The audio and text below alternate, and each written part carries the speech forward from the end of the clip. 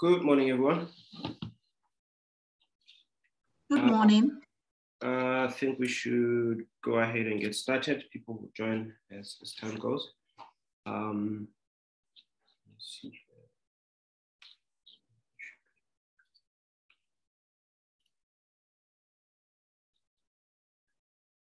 All right. My name is Molat Munyani, and I work for the Africa Center for Gene Technologies as a program manager. I manage a lot of programs and projects within the omics space, genomics, metabolomics, metagenomics, etc.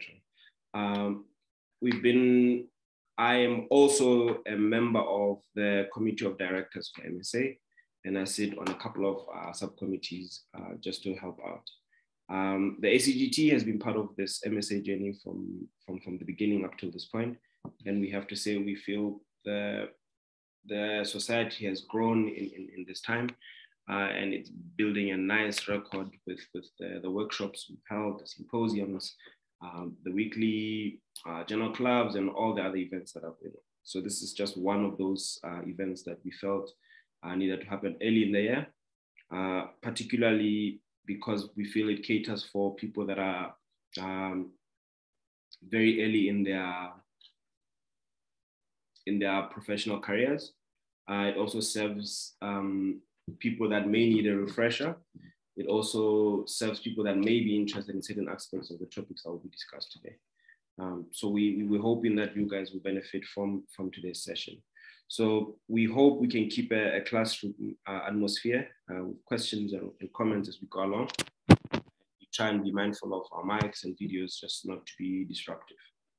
I will first start by introducing let me first start with explaining what the program will be for today. We essentially have 3 sessions. We have the morning session, which will be led by Dr. Marie Van Wyk. And then we'll have the mid-morning session, which will be led by Dr. Wilma Augustine. And then in the afternoon, we'll finish off with Dr. Maxine Sandasi from TUT. And these are the topics that will be covered. And we'll try and keep to the time, but please forgive us if we are not very on point with that, but we'll try. So I'll first start by introducing our first speaker from Northwest University, who's held a few of these before for us. And I'm sure some of you are very familiar with her work. During her tenure as a consulting statistician at the Department of Statistics and resident biostatistician, the focus area and center of Human Metabolomics, Dr. Marie Van Wyk has encountered all sorts of study designs, spanning the phycological to the biological, in vitro to in vivo to in vitro, plants to mammals, and urine to breastmilk. She has tackled data produced by diverse measurement instruments from questionnaires to targeted and untargeted GC, LC, and NMR. In her talk, she will share with some of the tricks of the trade, specifically when it comes to valid research in metabolomics. And we hope you will be able to benefit from this session. I will stop sharing now, Marie, and hope that you enjoy your giving us this session. Thank you. Thank you.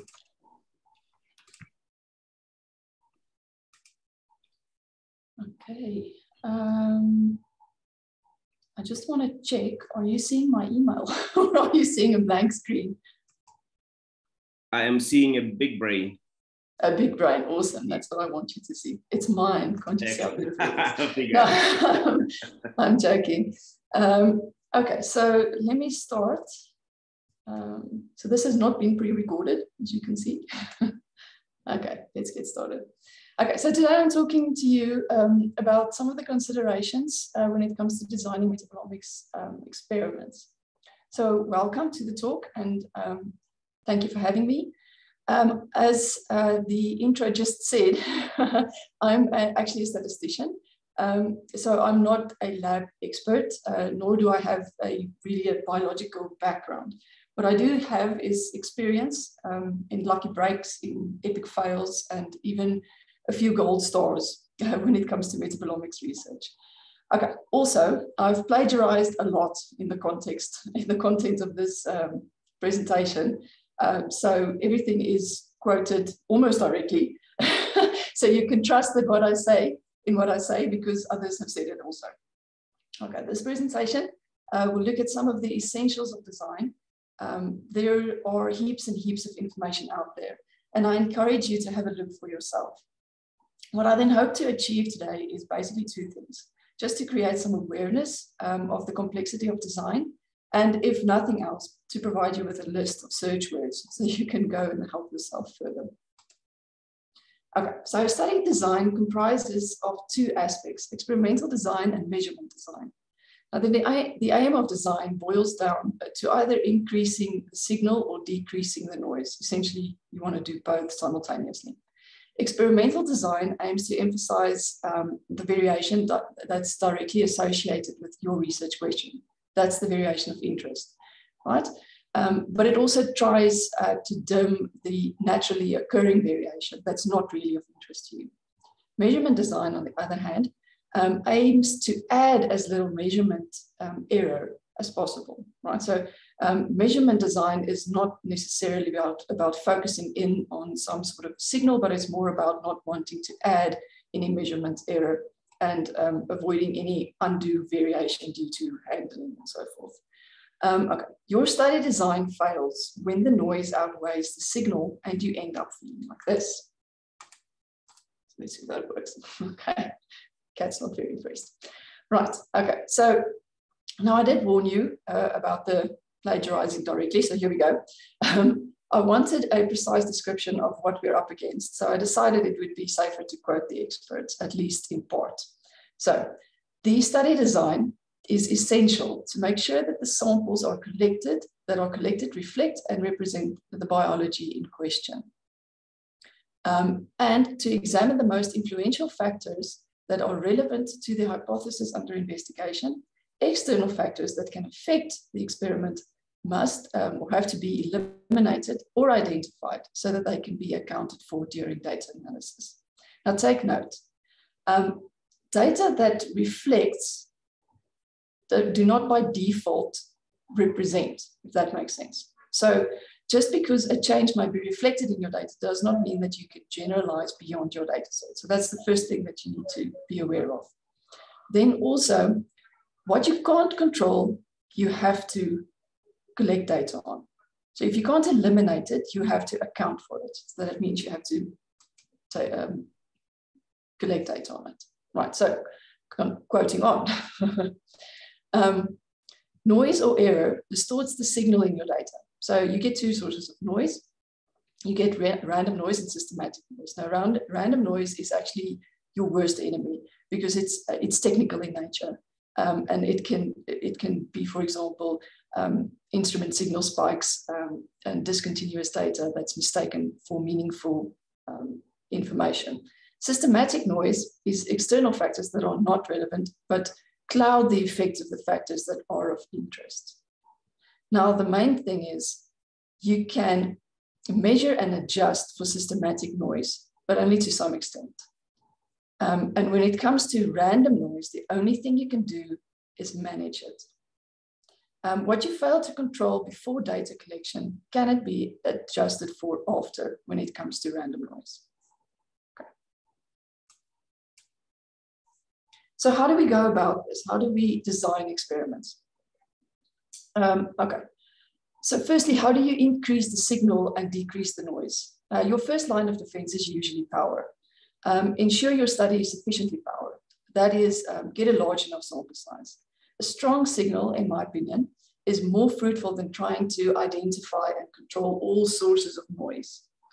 It's not really possible. You can imagine all the sources of noise. So this is, however, a thorn in the side of metabolomics. You can get away with smaller sample sizes if you use intervention studies, if you measure the same subject repeatedly, and if you try to make your groups as homogeneous as possible. So you can do this by setting strict selection criteria. So the idea is that the less variation within your group, the better. This places greater emphasis on the between group differences, which you're actually interested in. So like Malati said, last year I did a presentation that focused in a little bit more on this, and I think it should be available somewhere. So I'm going to leave it here, and then you can go and look at the specific experimental designs in that, or there's a lot of literature on this in any case. Okay, so let's continue with how do you get to this.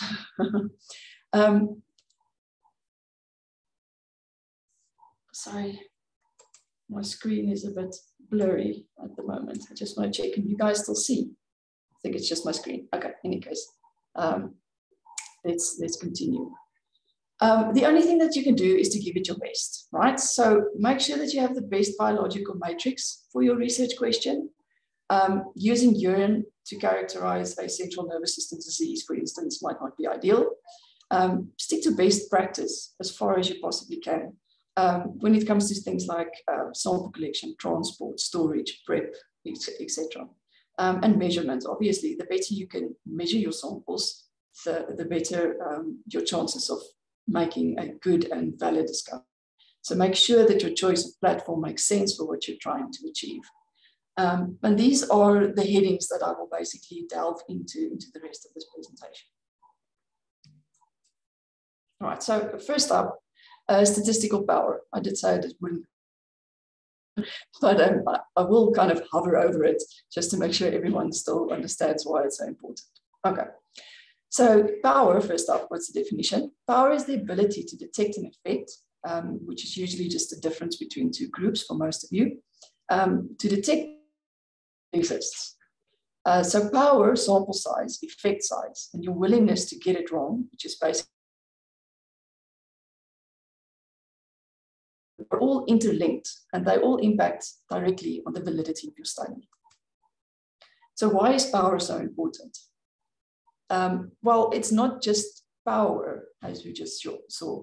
The main reason why human metabolomic studies have a bad rep when it comes to reproducibility of findings is that sample sizes are simply too small. And size does matter in this instance. The number of variables usually far exceed the number of cases, so our samples are just purely outnumbered. We are often looking for small changes, let's be honest. Sometimes it's just a needle in a haystack. And effects are overshadowed by the busyness of the human body. And that's why I say where's Waldo in all of this. So we can become optimistic Santas, as the cartoon suggests. We're trying to find chimneys during load shedding. So there's not too much that we can do about it, but we have to at least try our best, right? So we can still get published with small sample sizes. We've seen it all, we've done it all, okay? So, but is that okay? So the general belief is that if you have a small sample size, then you're going to miss stuff, right? So you're only going to pick up the big things, the things that leap off the page, like this example of an inborn error of metabolism. It's there or it's not there. So it's clear cut, that's the effect. But what people don't realize is that sometimes underpowered studies can lead to false discoveries as well. So it's not just that you don't have the ability to find an effect, it's also that you might find things that don't really exist. So in some cases, you might think it's a valid finding, but in actual case, it's just a unicorn, right? So it's at the moment you collect new data, then you can't repeat or can't find it again. Okay.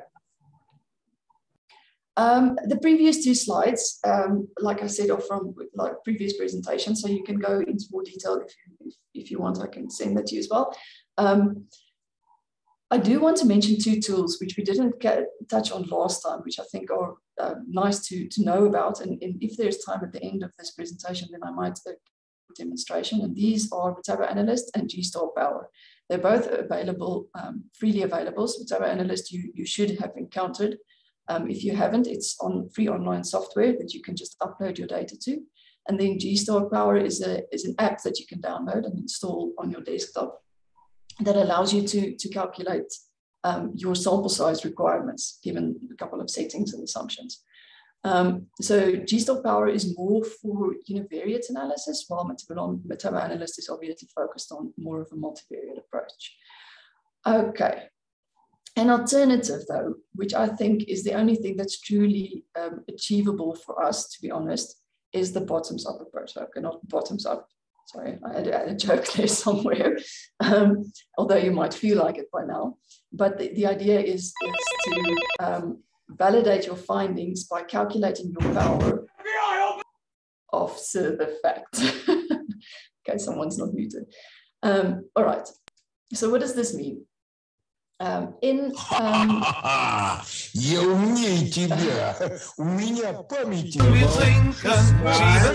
is it just me, or is someone's phone ringing? Sorry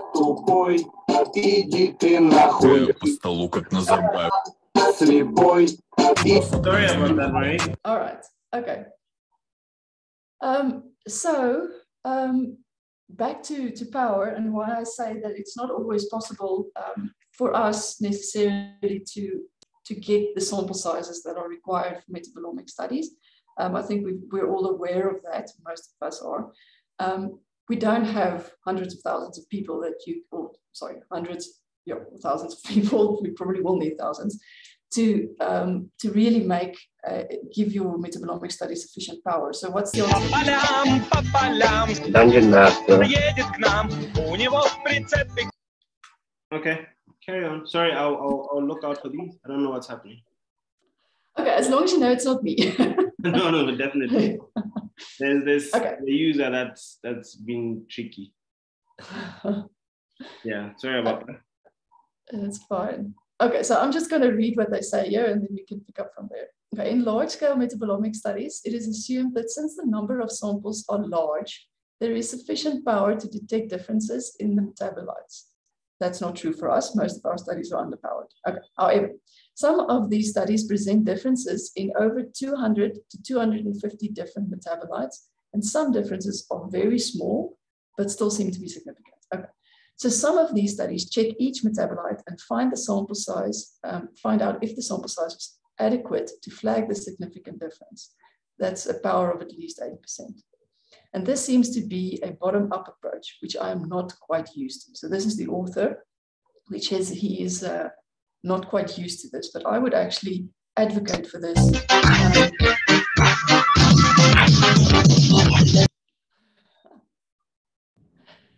Okay, so long story short, if you, like the most of us, you don't have sample sizes that are large enough, then the alternative is to do your power calculations afterwards. And if we have time, I'll demonstrate this to you at the end of the presentation. Okay.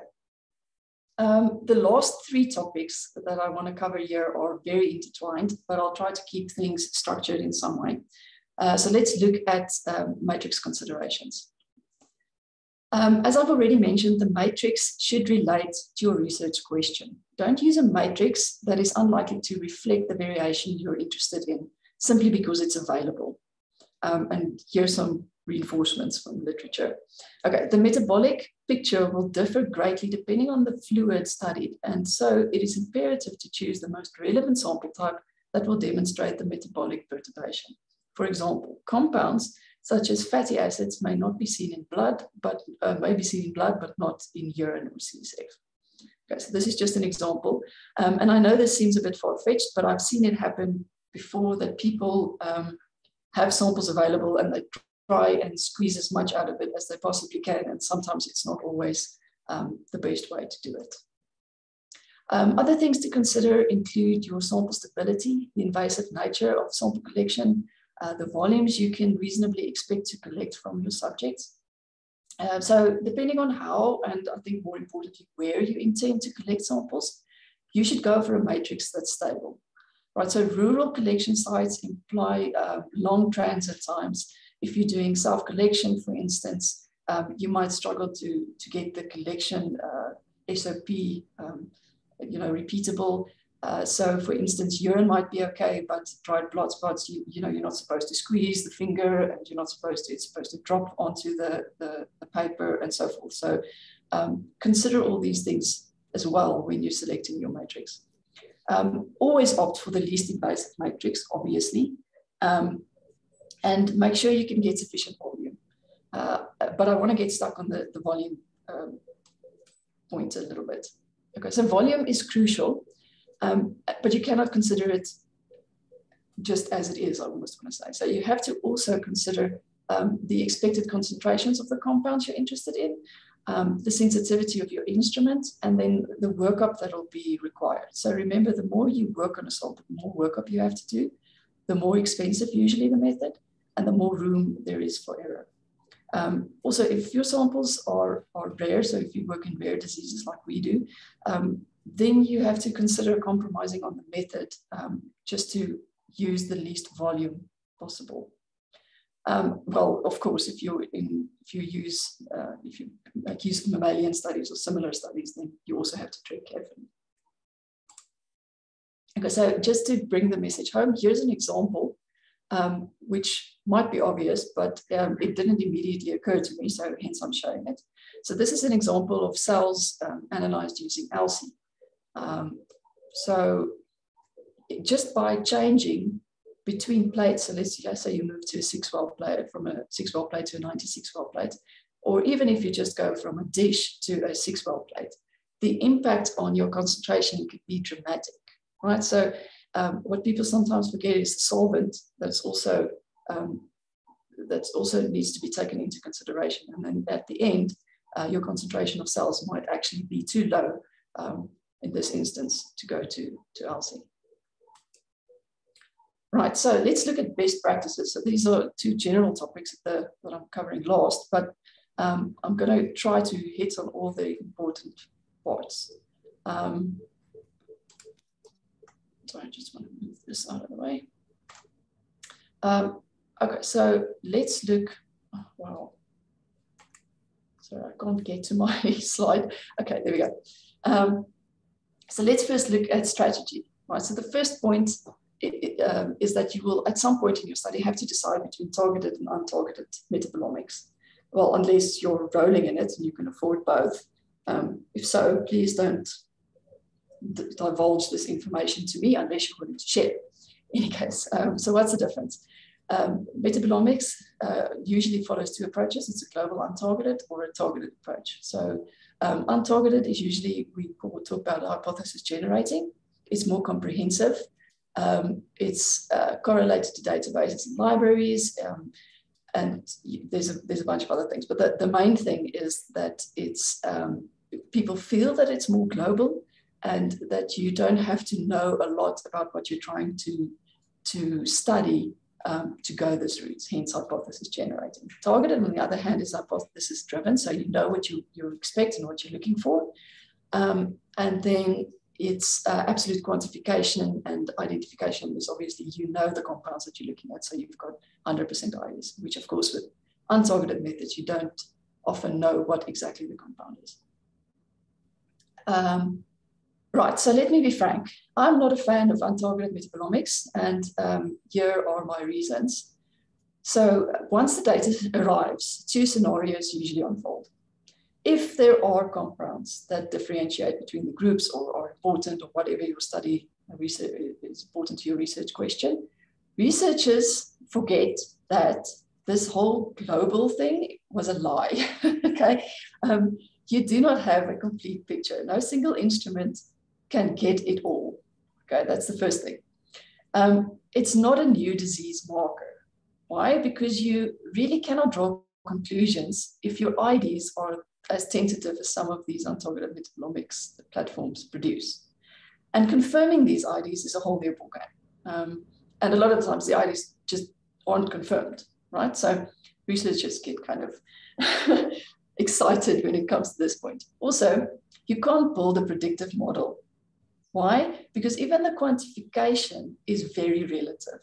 Sometimes it's only relative to a single internal standard, a bulky big peak slap dab in the middle of your chromatogram. Right, so even that part is not, even though you don't know what it is, even the quantification part is relative.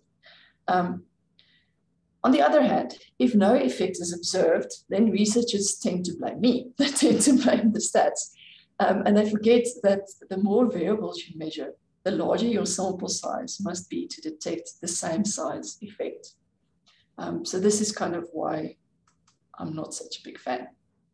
Okay, taking strategy a little bit further, and since LC is favored, well, according to literature, I see LC is listed as the biggest untargeted metabolomics platform. Here's an LC example, which is also kind of indicative of why untargeted does not equal global. You should still actually consider which compound groups are of greater importance, again, unless you plan to run multiple experiments. So you can see here in the slide that the polarity of metabolites vary quite dramatically, and chromatography, your chromatography needs to adjust to this. So they've got a couple of column suggestions over here, and then you also have your ionization, positive or negative ionization setting that you need to consider, because there's no one size fits all for all that cover all metabolites. So in my experience, we run single untargeted experiments.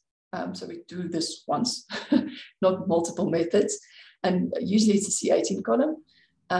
Unfortunately, like you can see, many of the metabolites of interest, like organic acids and amino acids, are highly polar. So you can see here they suggest a Healy column as an alternative, but this is less reproducible, and meaning it requires longer recalibration times, more complex modal phases, etc. Not really an expert there. But so the bottom line is, unless you use a few different methods, you still only get half the global you were promised. Okay, then just a side note on NMR. Although I am a big fan of NMR, and I know that the perception is that NMR can do both. You can analyze on NMR and get untargeted as well as targeted data from it. You have to consider the processing here. So if you use BINS data, which is the untargeted version of NMR, then the data processing side becomes tedious. So you first do statistics, you get your ID compound, you get your concentrations, you repeat your statistics, right? So that's the route there. So it's a lengthy process. You are reliant on the expertise, right? So you need an NMR expert. There are alternatives such as Basel, but they're not applicable for all matrices, and it's not bulletproof. And don't forget that you still deal with the situation that NMR is not as sensitive as some of the other platforms. That said, even LC, as you can see from that little bar at the bottom, doesn't cover the entire range of concentrations for endogenous metabolites. So the red bit is what an LC covers, and NMR maybe covers even less than that. So technology is improving, we're making progress, but we're not there yet. Okay, in short, make sure that you know the implication of going the untargeted route. It sounds romantic, but may end up not being as romantic. Hypothesis generating, just a side note, hypothesis generating does not mean that whatever you find is publishable. It's only solid if the analysis was at least precise, right? So if you can at least repeat your actual findings, your values, but you also actually need to think about accuracy. You can actually only ignore accuracy when you're comparing groups. In fact, this quote, maybe I should just read this because it seems that I'm not the only one who feels this way. Considering that colleagues' requests to run untargeted metabolomics on a single sample or small sample cohorts should be handled with discussion about experimental design and redirecting to either run exhaustive targeted analyses or to extend the study population to provide appropriate statistical power, right? So people want their bread buttered on both sides. They want small sample sizes and all the metabolites they can get. And this, unfortunately, is not realistic. Okay, so we're stepping away from strategy for a moment and let's talk about samples. So here's some general advice when it comes to handling matrices. In general, before I read this, good advice for any decision point in study design is to test whatever you decide or before you decide. And if you're not able to test, then at least be consistent. Right, so if all else fails, meaning that, let's be honest, it's not always your choice to make, at least be consistent when it comes to your sample handling, your sample prep, etc. All right, so these are some basic guidelines. For example, for dried blood spots, dried blood spots, some how to choose your sample, how to select between your tubes, for instance. But yeah, maybe I should read this. Sorry, I was wondering if I should skip this so I can do the demo, but maybe I should just read this one slide. All right, so dried blood or urine spots are great for transportation, but you should check the extraction efficiency, right? Because this, again, it's extraction efficiency relates to polarity. So again, what compounds are you interested in? Choose plasma over serum simply because it can be cooled immediately. But you also have to think about your anticoagulants. There's no definite answer. Some people say EDTA is fine, others hate EDTA. I've seen warnings about citrates when studying central metabolism. So you can refer to this reference at the bottom. We'll go into a little bit more detail. Then urine is favored by most because it's non-invasive and it's large volumes. But metabolite concentrations vary a lot, and even within the same subject. So obviously you've got this whole urine concentration thing that you need to handle, and most people are just normalized relative to creatinine, but this is not always bulletproof, right? So all of a sudden you have to now, in addition, measure creatinine, usually, or for us it's a separate method, which means you've got that additional measurement error that you're bringing in. And then obviously creatinine is not always accurate, right? So if there's any kidney dysfunction at play, then obviously creatinine is no longer appropriate to use. Okay, this I'm not going to read. So you can, I'm assuming the recording or the slides I can make available afterwards. So you can go and read into detail about the sample handling suggestions that they make. There's a lot of material, like I've said, out there, and there's a lot of SOPs here. So I'm going to skip over this slightly and just tell you that you really have to look at it, and you really need to I can maybe say this. I read a publication the other day that said when it comes to error or variability in a lab, then the actual analytical variability or the analytical error is only about 10%, right? The rest is all sample collection, sample handling, etc. So don't skip over this. Do the absolute best you can to handle and transport and prep these samples to the best of your ability. If the samples are bad, it doesn't matter how the technology improves. So 10 years down the line, if the samples were collected badly, then the best new instrument is still not gonna give you what you're looking for. Okay, so that's for some other methods. Just something that that I found interesting. Again, it's not 100% my field, so I'm not sure if this will be interesting to you, but I decided to add it. So if you're, you should usually preserve your urine if you're going to leave it for more than 2 hours. And here's some considerations when it comes to different preservatives. So yeah, it's just a random bit of information, but I found it interesting, so I thought I'd add it here. Okay. To get the most from your measurement design, right? So the analytical method should be solid. That makes sense. To start with, there obviously has to be an SOP. If there's no SOP, you can stop everything right there and then. The method you plan to use should preferably be validated, and I mean a full analytical validation. So all the parameters of the characteristics of the method are known to you.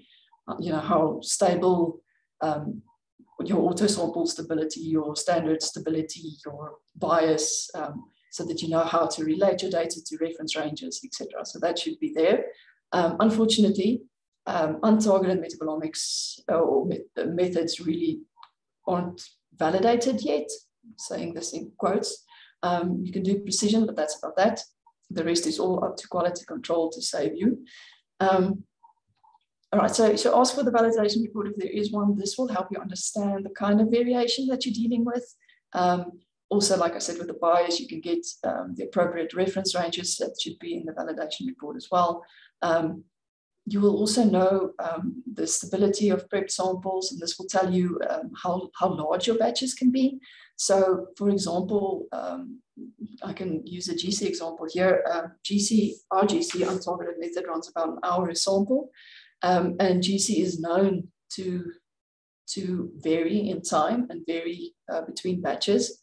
So the moment you run, for longer than 24 hours, which means basically 24 injections, you're running into trouble. So you need to take that into consideration. And then obviously this may result in a lot of batches, and then how you want to place those batches becomes important. Right. I think that's about what I wanted to say here.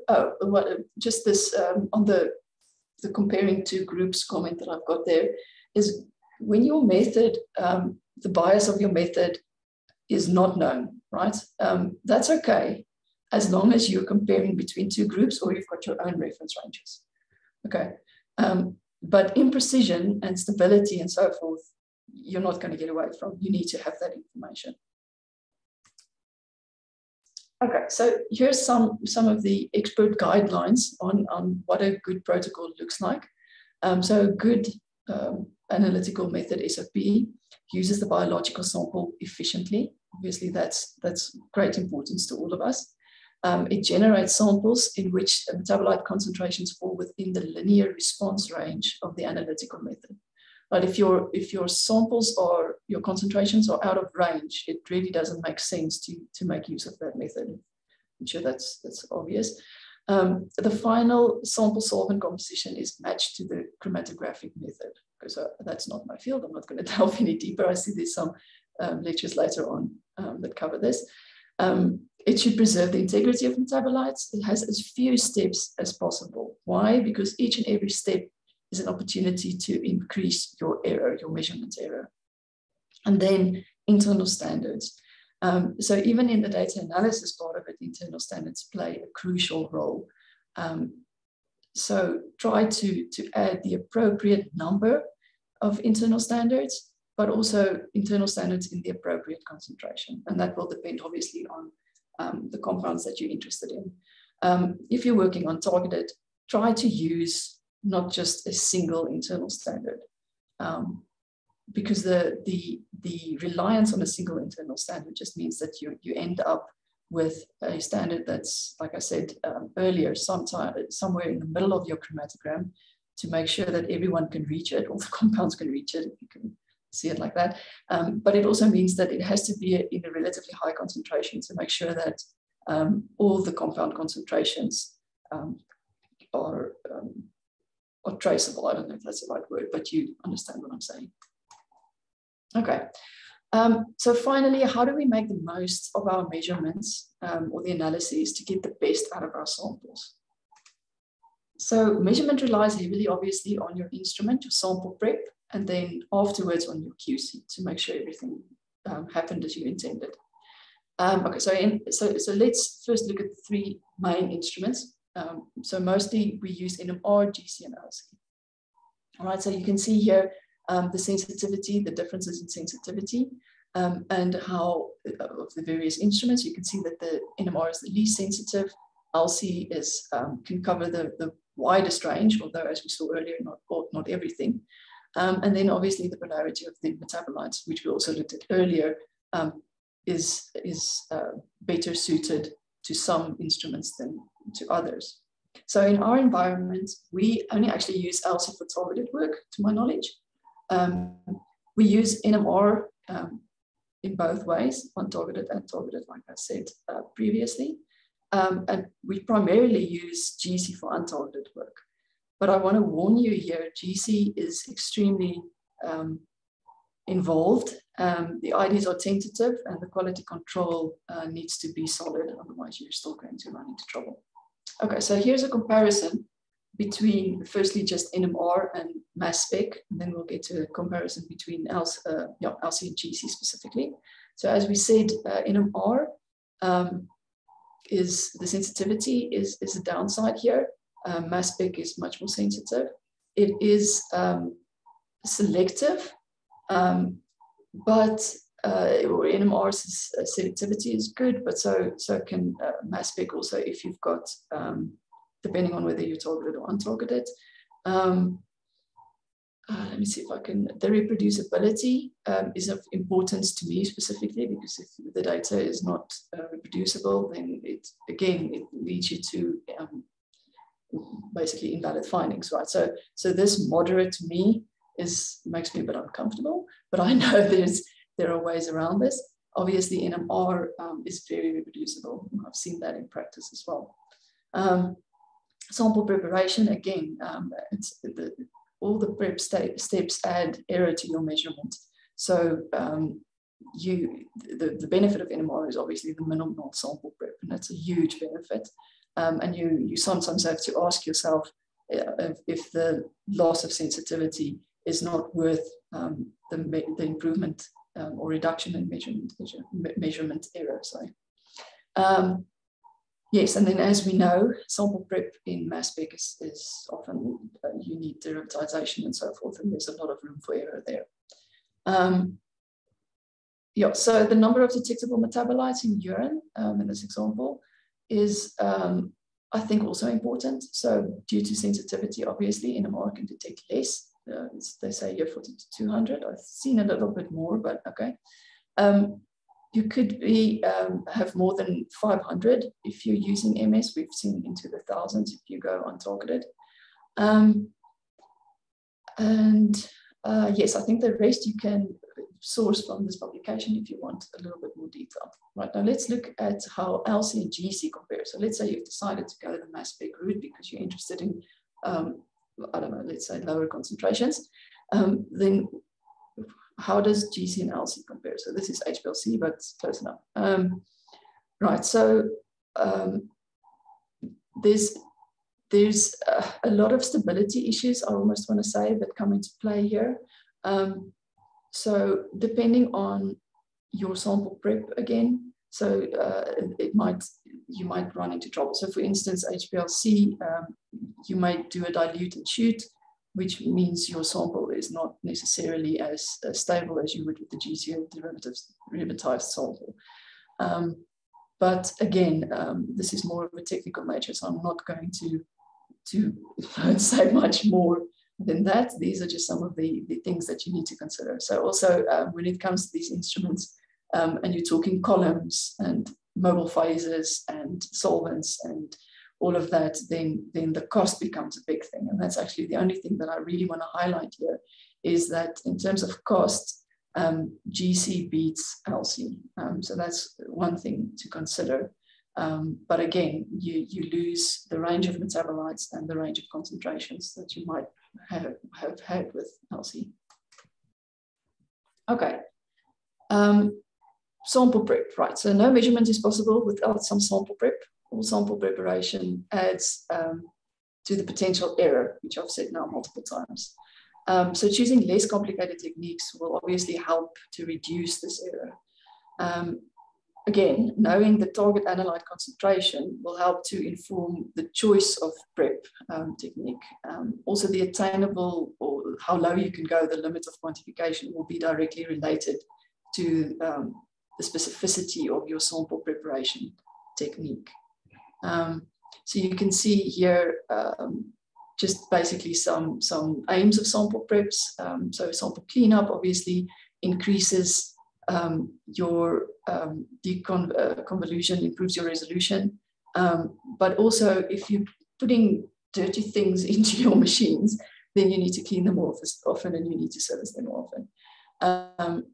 If you want to increase your analyte concentrations, if that's the aim, this is fantastic. Sample prep can help you with that. Then I think that's the two things that I wanted to touch on most. Again, these references are available. Okay, so how do you choose the correct sample prep technique?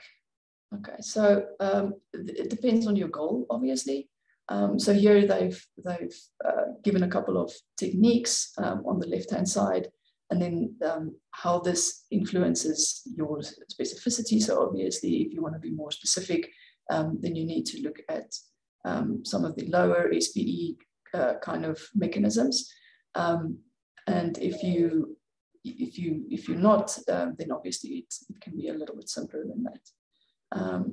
Okay, so again, I'm not going to go into too much detail here. I just want to focus on the fact that sample prep, don't just look at the SOP provided or follow what's been done in the building for 20 years. Go and look at this yourself for your specific study, for your specific needs. A small change or alteration in the SOP might be to your great benefit. Okay. Like I said at the start, the golden rule of design is what you can't control, you should measure. So this is where QC comes in and plays an important role. Right, so the sample you choose as your QC determines your ability to assess and correct for measurement error. So, and this is actually your contradictory. It's measurement error, not contradictory. It's just not random measurement error. You can only correct for, can't correct for that. Okay, first you should use a single sample as a QC. This is good practice when it comes to untargeted. So this QC is probably more related to untargeted work because in targeted work, you've got a lot of other QC materials in place and you've got standards in place and so forth. So less of a concern there, but obviously still necessary. Here I'm referring more to the untargeted side. Okay, so you should have a single QC. That's usually the strategy, is you should have a single pooled QC, which you aliquot before you freeze it in. You don't want, I can't pronounce this correctly ever, you don't want various freeze-thaw cycles.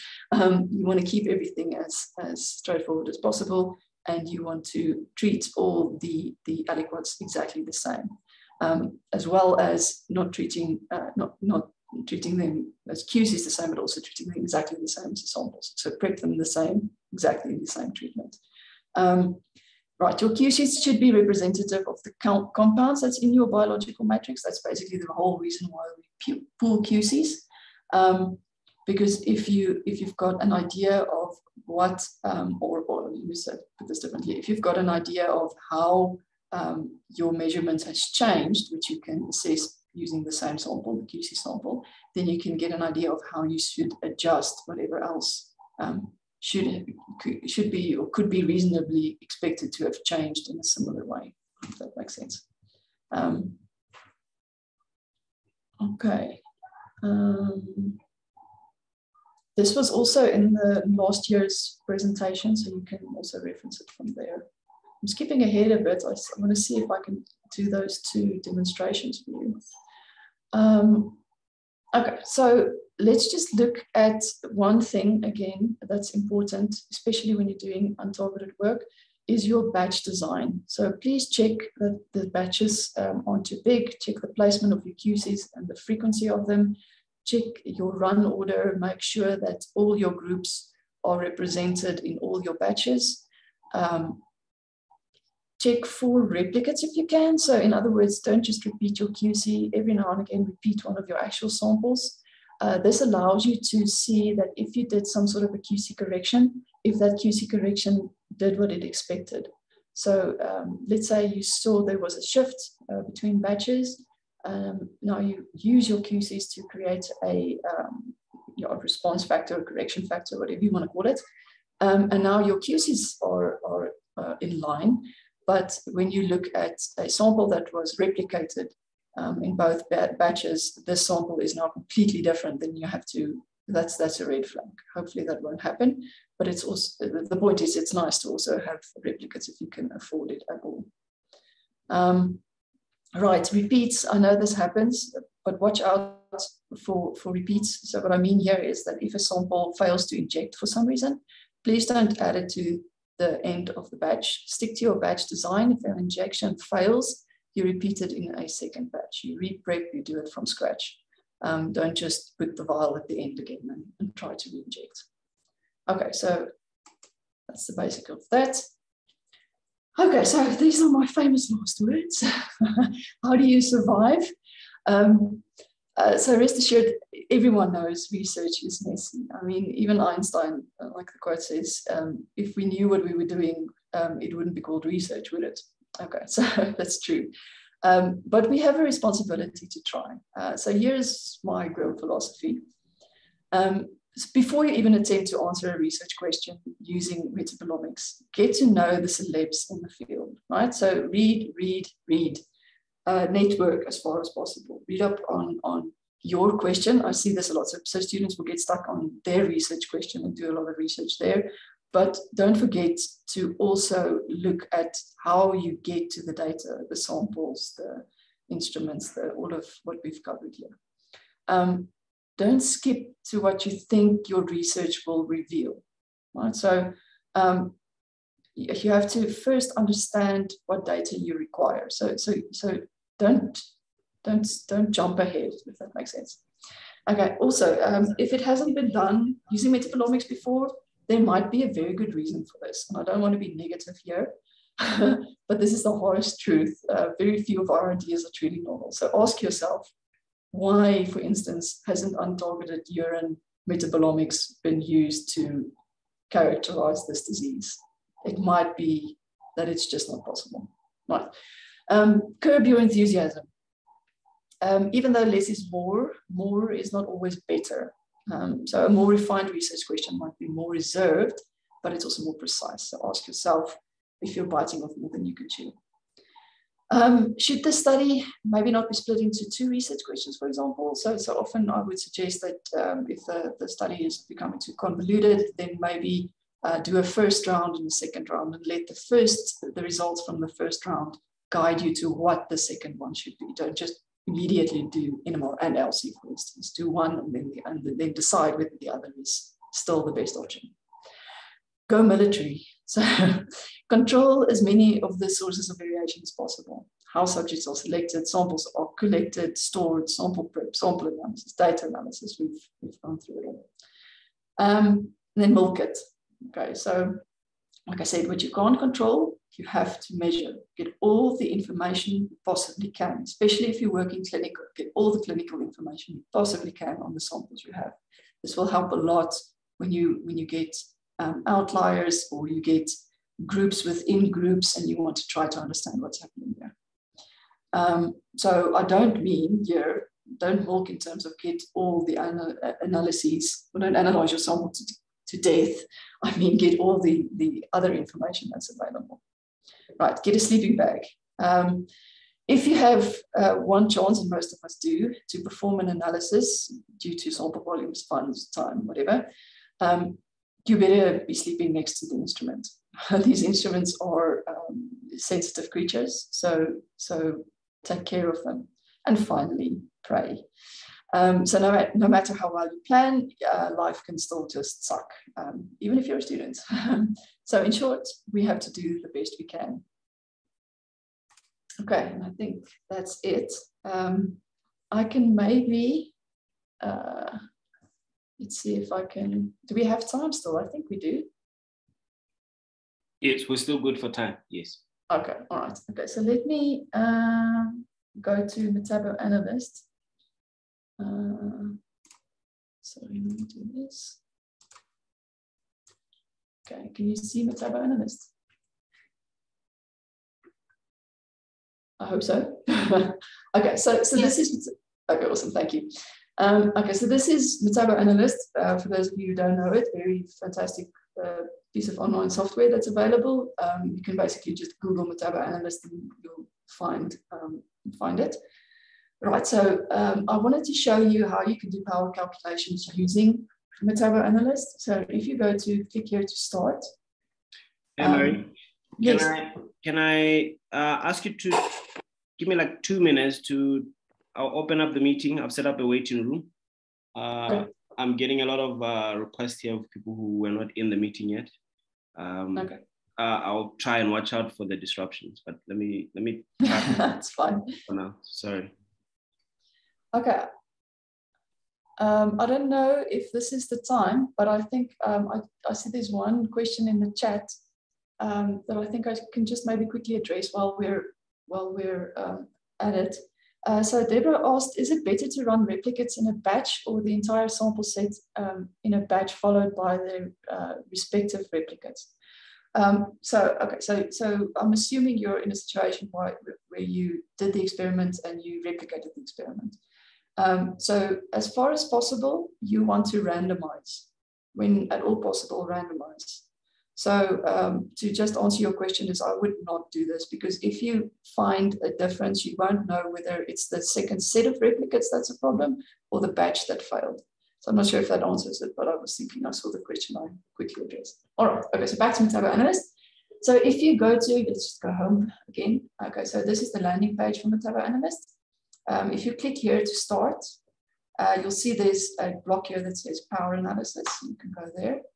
Now, the awesome thing about MetaboAnalyst is they always have an example data set for you to try. So that's the one that I'm going to use. So I'm just going to say submit. Sorry, it usually takes a while. Okay, so those of you who are not familiar with MetaboAnalyst, please get familiar with MetaboAnalyst. Right, so the trick to MetaboAnalyst is simply to read. All the information they provide to you is important, so make sure that you read it and make sure that you agree with it. If you don't agree with it, then your data, it didn't import your data correctly or whatever. Okay, so this is not my data, so I'm happy. I'm going to proceed. So they always want to do transformations and scalings. The reason simply being that for the stats machines, if you can refer to them to that, to work is your data needs to look a certain way. So to get it to look a certain way, we do some transformation. So I'm going to assume that the normalization bit of it has been done, and I'm going to do nothing here, but I am going to just scale the data by doing a log transformation and beta scaling. This combination is my preferred one, but obviously you have to check if your data is okay. So let's proceed. Okay, so now you'll see here again. You'll have to read, but it's allows you to specify what you want to do here. So this is only 2 groups, so there's only one option that you can submit here. But again, you have to read. So the test statistic, the t-statistic, is expected to follow a near normal distribution. So that's a bell curve, right? You should try different normalization algorithms if this shape is far from normal. Okay, so this looks kind of normal to me. Some compounds should be significantly different between the 2 selected conditions. You should see, sorry, some p-values close to 0, right? So this is what they're telling you. They think you should have something in the data, right? So if you say submit now, then it gives you more detail. So the first page just says that, yes, you will find something. And then once you submit this, then you can go and play around to get an idea of the sample size, okay? So let's say, so there's 2 ways that you can use MetaboAnalyst in this way. You can use a pilot data set.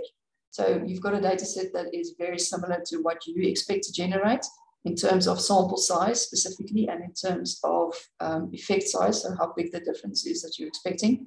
Then you can upload it here, and you can come to this page and understand, if you play around a bit with these options, what your sample size should look like, or if usually it's the other way around, you should try to see if the sample size that you have is sufficient. Okay, so this is kind of where you play around a bit. So just to read through this, the statistical power depends on the 3 main factors: the magnitude of the effective interest, the effect size, the sample size used to detect the effect, the statistical significance criteria. So that's alpha, or usually your false discovery rate. So the first factor, the effect size, is estimated from your pilot data. So you upload the data and they estimate it for you. The second factor, your sample size, is what you're going to be playing around with here, is your interest. That's what they say. So you want to investigate the sample size versus the power to guide your next study design. The algorithm allows you to explore ranges of sample sizes from 3 to 1,000 per group. You need to specify the third factor. This is the significance criteria. This is alpha. So you usually say P, we talk about P values less than 0.05, that's alpha, right? So how low or how acceptable, how can I put this? How comfortable are you with making a false discovery? So for a single biomarker, this is usually, like I said, the p-value of 5%. But if you're doing, if you're looking at more than one compound, you're doing multiple testing. And this means that you have to control for the fact that you've got more than one variable and you're testing it over multiple variables. And this is where controlling the false discovery rate comes in. So they talk about the FTR adjusted p-value or adjusted threshold. So you can set this to 0.05, which is the one that we're most comfortable with. But like they explain here, this might be relatively strict, so you have to watch out. But I mean, most journals want are familiar with the 5% rule. So let's say we put it like this. Now let's take, just to make it interesting. Let's say we're in the awkward position of having only 15, which is actually not that bad in my experience. 15 individuals, subjects, mice, whatever, per group. Okay, if I now say submit, then you can see it predicts the power over the range of samples. So I said I've got a sample size of roughly 15. This gives me a power of just over 0.15 roughly. So that's a predictive power of 15%. This means that given the effect sizes that were observed in this data set, I only have a 15% chance of detecting the effect that I'm interested in when I've got 15 people per group. Can you see that, the concern? Okay, so if I make this 150, then obviously the picture change. You can see, so when you get to 150, if I hover there, you'll see at 150, given the effect sizes that's in this data set, I have a 77.8% chance of detecting the effects. Okay, so you see why I say our studies are always underpowered. But at least this gives you an indication of how bad the situation is. So I just want to, okay, so this is how you can check it preemptively or even retrospectively. You can specify your actual sample size and see how far you got. So I think they had 13, I can't remember now. I think it was about 30. And they set this to 0.1. And you'll see that's all right-ish. So at least you've got roughly a 60% chance over there. I think it might be a little bit bigger than it's at least. But yeah, usually you want this to be at least above 0.8. Anyway, so you can go play around with this in your own time. There's a lot of help files and assistance available here. So if anything is unclear, you can just go and explore the internet. Or you're obviously welcome to contact me. All right, the other software that I wanted to show you, or the app that I wanted to show you, was G-Star Power. So this is what the app looks like. I'm going to just minimize this, a little bit less noisy. Okay, so G-Star Power is for univariate results mainly, but it allows for a little bit more complicated designs. So I'm going to do the most basic one, which is just comparing two groups. So I'm going to select here. You'll see there's a lot of stuff that you can select, but let's just keep it basic. So you can select a t-test. Then I just want to say I want to compare the differences between two groups. So this is two independent means. Okay.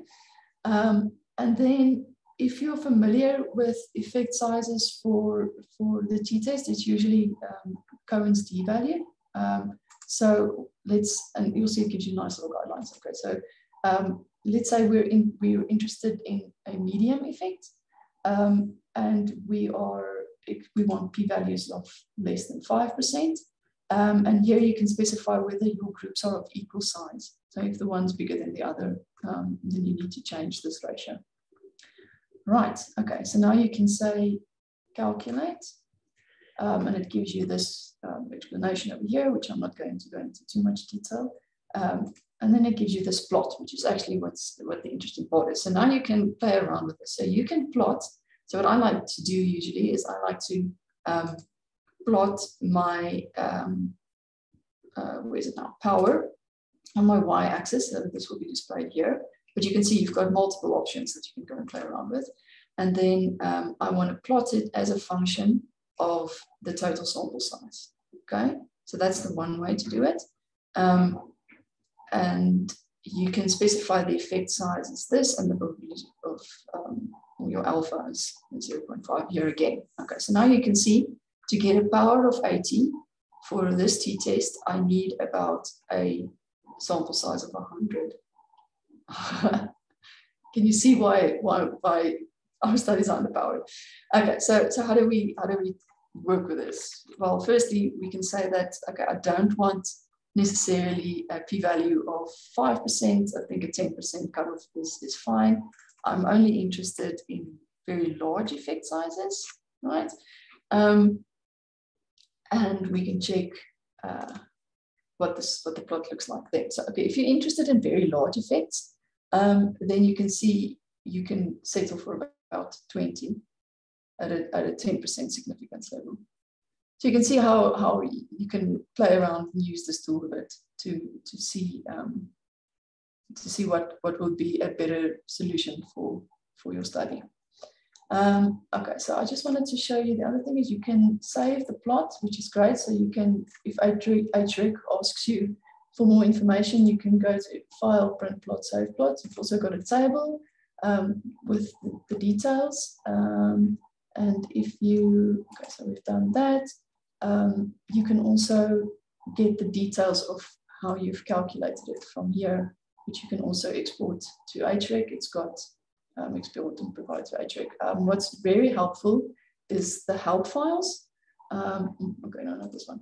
So I think it's over here. No. Anyways, it might be online. I haven't looked at it in a while. So there's a lot of help files available on this as well. And what I like especially is the fact that you can do more advanced tests. So F tests and chi-square tests and so forth. Which means that you can over here look at regressions and stuff, and you can even do non-parametric ones, which is great. So this is also a useful tool. Again, what you can do is once you find your, let's say you use MetaboAnalyst and you've got your markers and you're happy, then you can take the information for that specific marker or important metabolite, and you can pop it in here and see and calculate the power and see for that specific metabolite, what is the power, where's your power at, and see whether you can confidently say that that's a new discovery or not.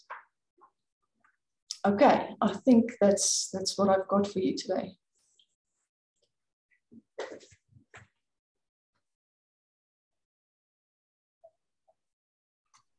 Thank you so much. I think there are more questions in the chat there.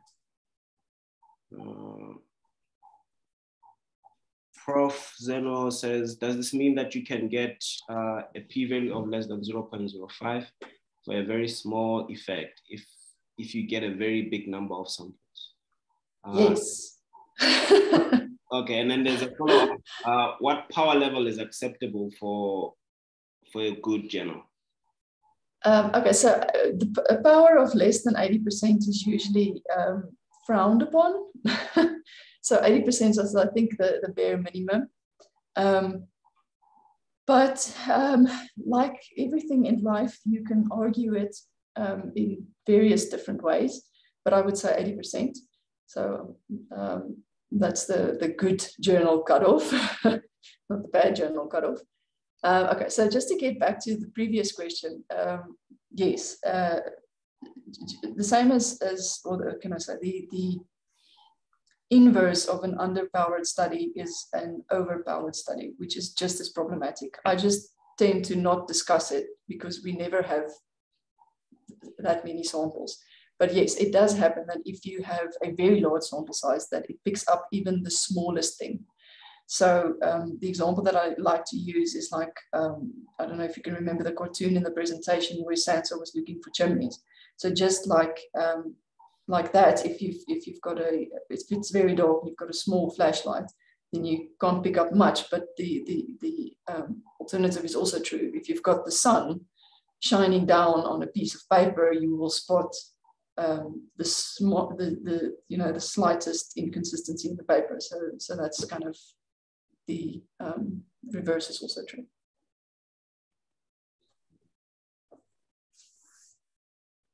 Okay. You may have touched on this, and I was busy fighting off the what tends to happen is that postgraduate students tend to inherit samples. So if you're starting your master's, you could be using samples from a previous PhD student or honors student. Sample handling could essentially introduce variation into the sampling. Is there a way of controlling that, or at least factoring that into the analysis? Yeah, I think we're all at the mercy of that. I know a few students that are, especially master's levels, that are privileged enough to go and collect their own samples. So I think that that is the harsh reality. So that's the point that I wanted to make throughout, is keep track of everything. And I think this should be at a departmental level. So if there is anything that happened to a sample that might be a little bit borderline to the SOP or a breach of the SOP or whatever, that should be documented.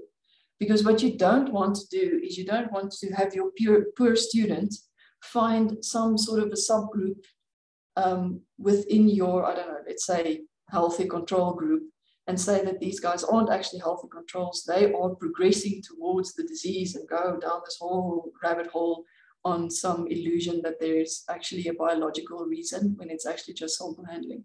So the only thing that you can do is find out as much as possible.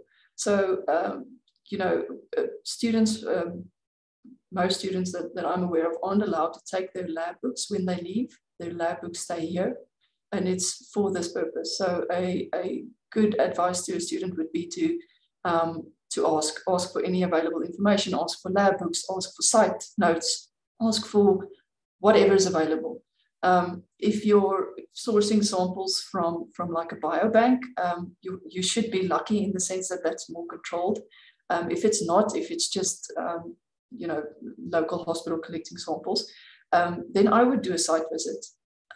You might find that, stupid example, but let's say Friday nights are not a good time to collect samples for obvious reasons. So you might want to, I don't know, try to not include as many Friday night samples as you would, for instance, Wednesday samples. So again, information is power. That's about the only advice I can give.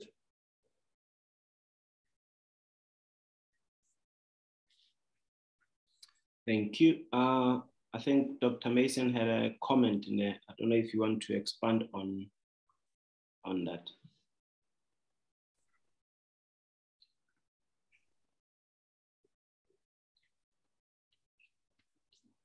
Shane, do you want to expand? Do you mean we need reference materials?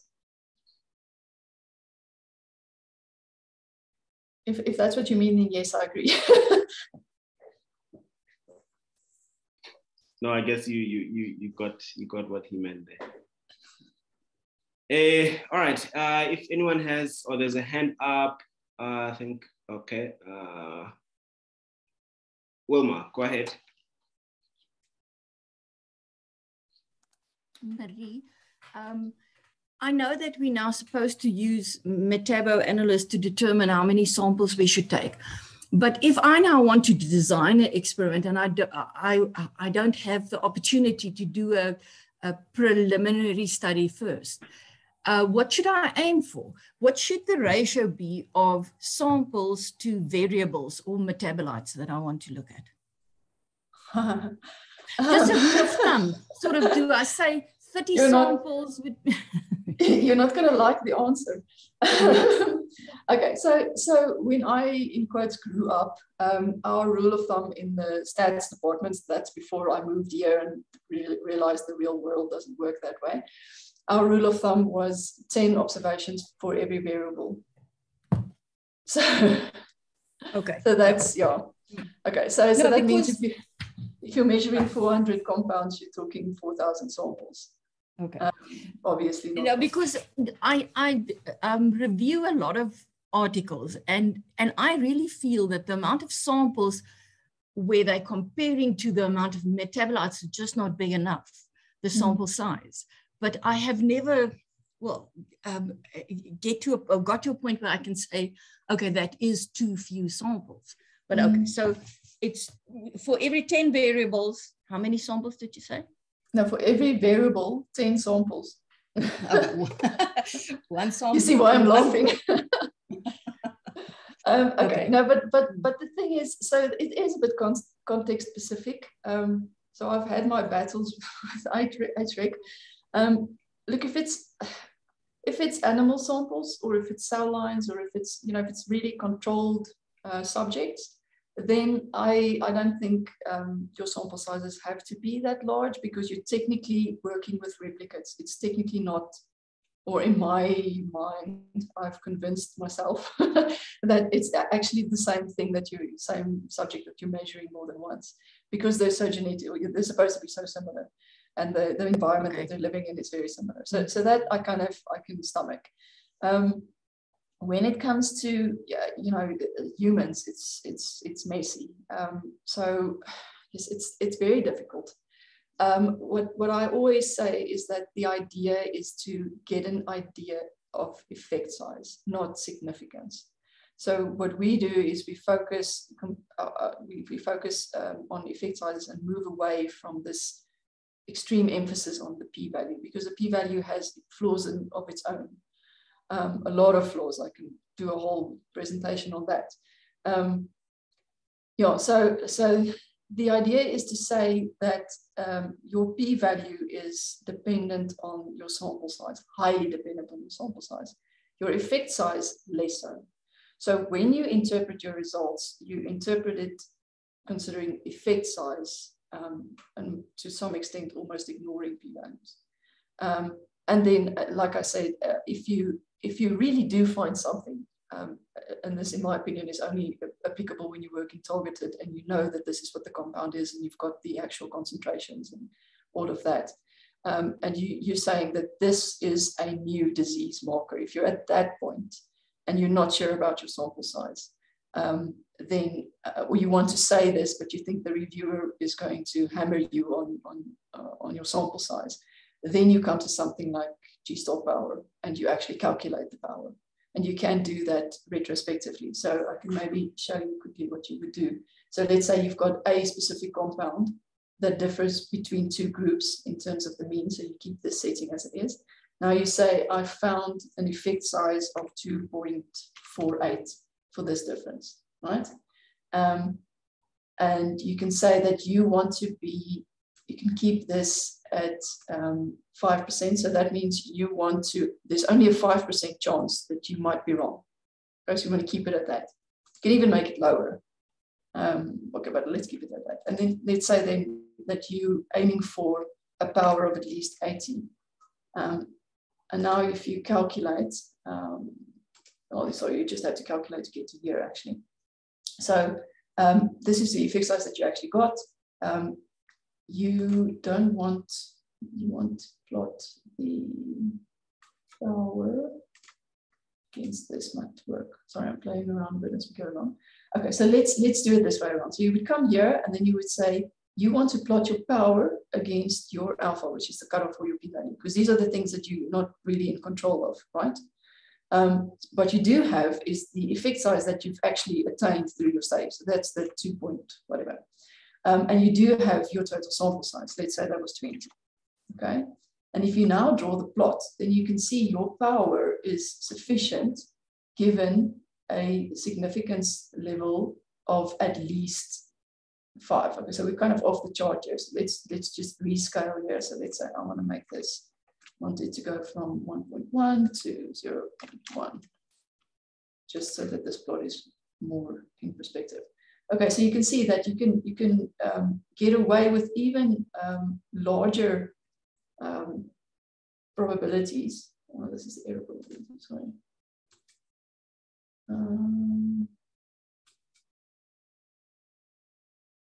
Okay, any case, sorry, I just need to, there's a setting here that needs to be changed, I can't remember well. But anyway, so you can come here and you can specify your total sample size and you can specify the effect size that you actually observed. And then you can go and look for what the power, you can expect the power to be given your, the p-value that you think is appropriate. You can even specify the specific p-value that you got, but okay, does this kind of make sense? Sorry, I'm winging it. Yeah, I understand, yeah.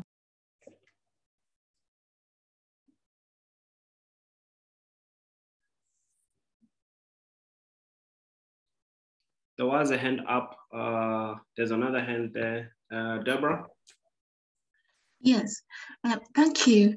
I was just thinking that I think a lot of this relates to biomedical research or medical research, but I'm thinking of it in terms of biological research, in terms of agriculture.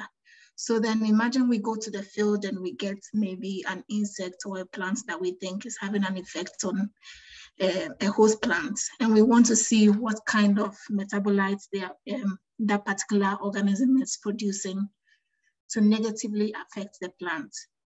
Now, we don't have the, if I may say, luxury of having a large sample size of that particular organism.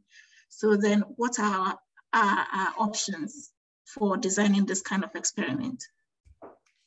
Okay, so I would say that you are in a similar scenario as someone doing lab rats, to put it bluntly, because when it comes to humans, we eat differently, we live differently, we whatever. But insects, I'm assuming, I'm not an expert, but I'm assuming that insects in the same area roughly behave the same, eat the same, experience the same, which means that your variation between your subjects should be way less than the variation that you're interested in, which means your signal is bigger than your noise.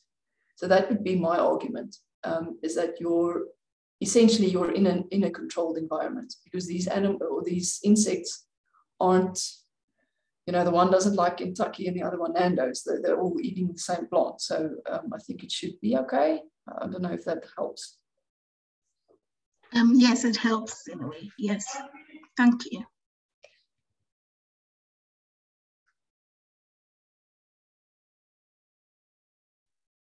Okay, I don't see any other hands or comments in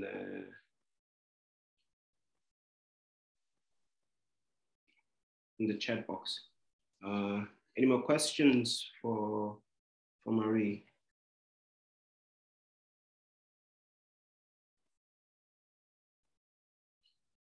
I guess not.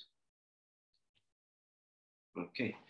Did you have anything else to add, Marie, or should we break off now? No, I think that's all from my side. I'll ask the organizers just a little bit later how I can distribute the references that I used. I think they'll be helpful, maybe more helpful than the actual presentation.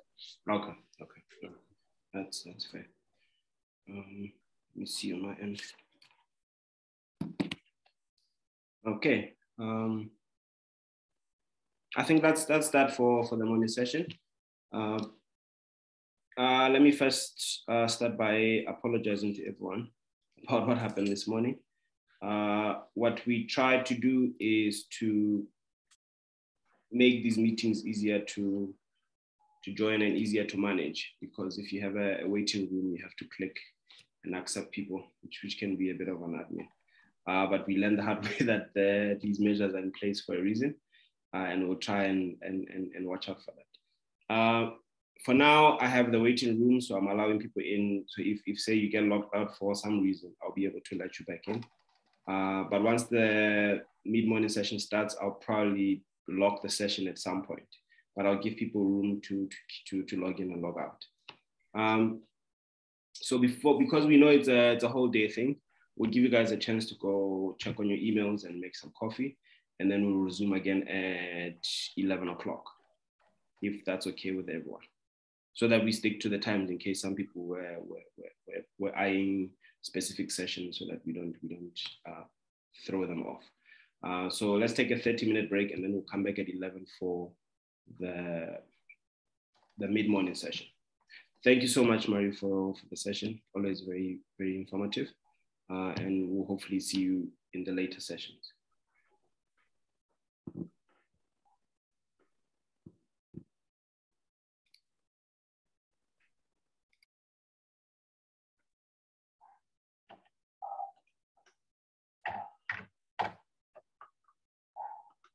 online, you will have to determine, separate and identify in some way before you can identify the constituent.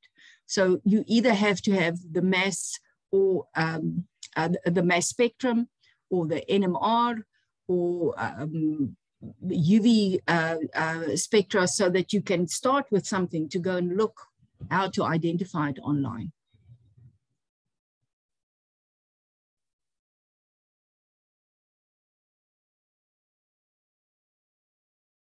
And then obviously, if you have standards, then you can be sure you are working with the right constituent.